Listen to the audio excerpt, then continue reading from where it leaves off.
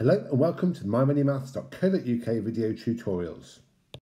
And today we're going to be adding 2-digit numbers and 3-digit numbers together. And first of all we go to question 1, which is 26 add or plus 33. And there are a number of ways that we can look at this. So first of all we're going to partition, we're going to take those numbers apart. So first of all we're going to look at the units. So we have 3 units in the second number and 6 units in the first number. And when we bring those together, we have a total of 9. And then we can look at the tens columns. And if I bring down the second number, which is 30, and bring down the first numbers from the tens, which is 20, and we add them together, we get a total of 50. And if we add the 50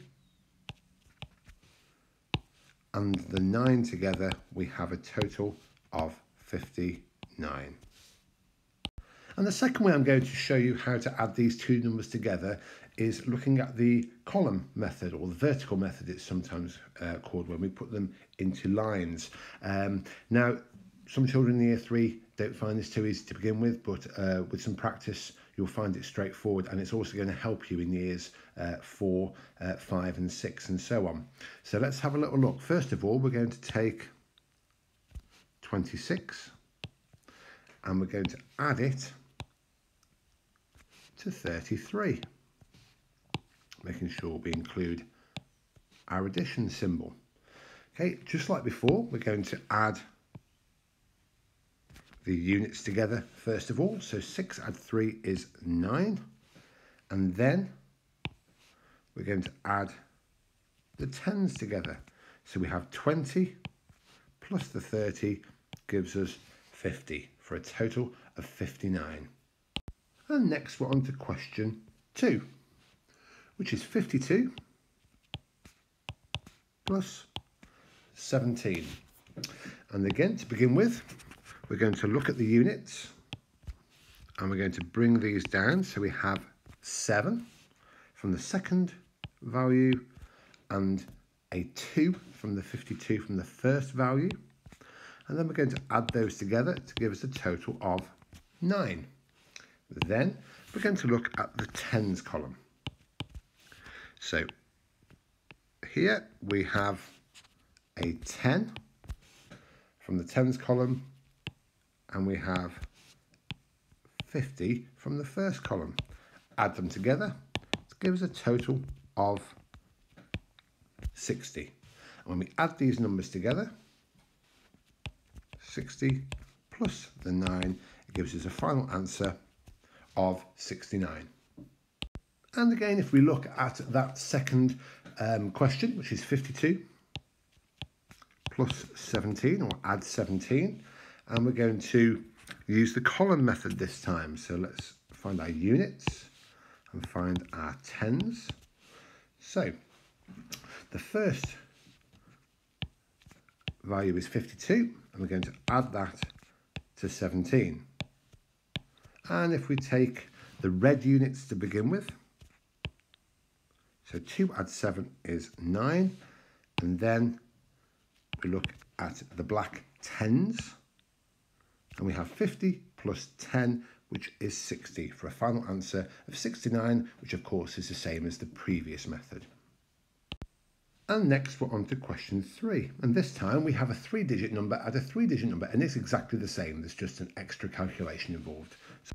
So we have 644 add 115, and this time we have units, we have tens,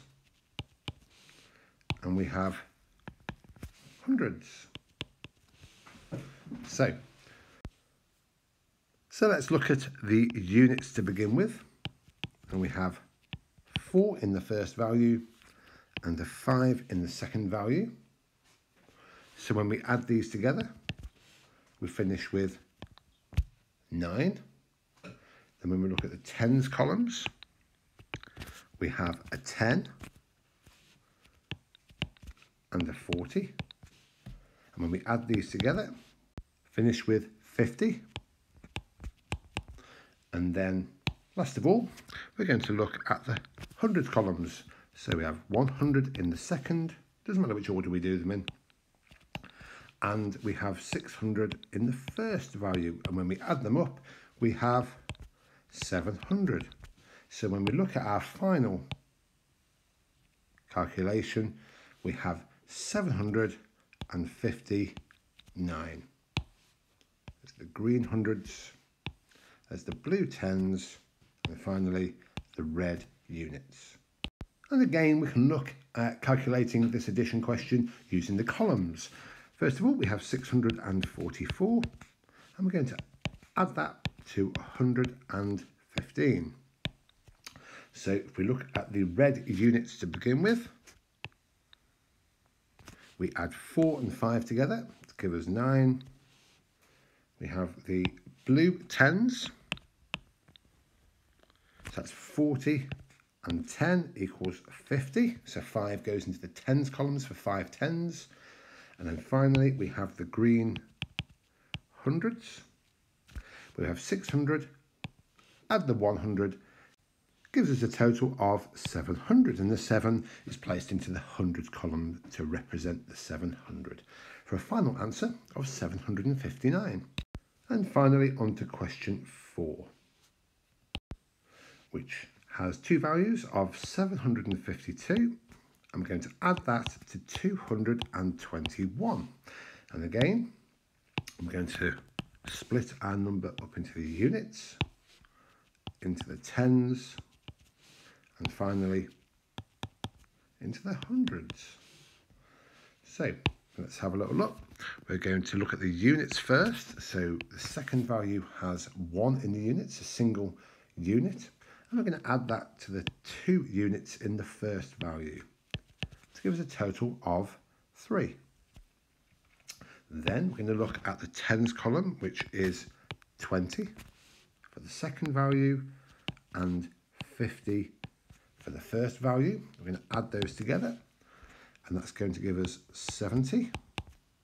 And then finally, in the hundreds column, we're going to take the 200 from the 221 and the 700 from the 752, add them together to give us a total of 900.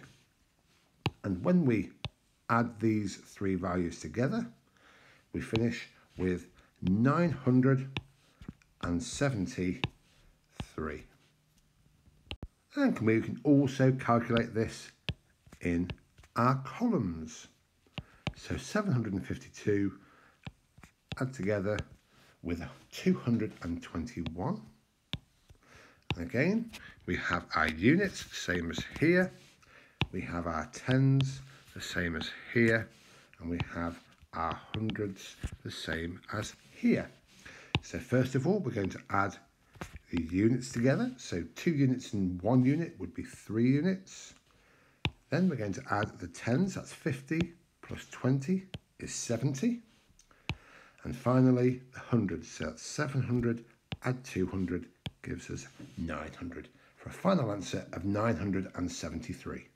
Thank you very much for listening today, and I look forward to speaking to you again soon. Take care.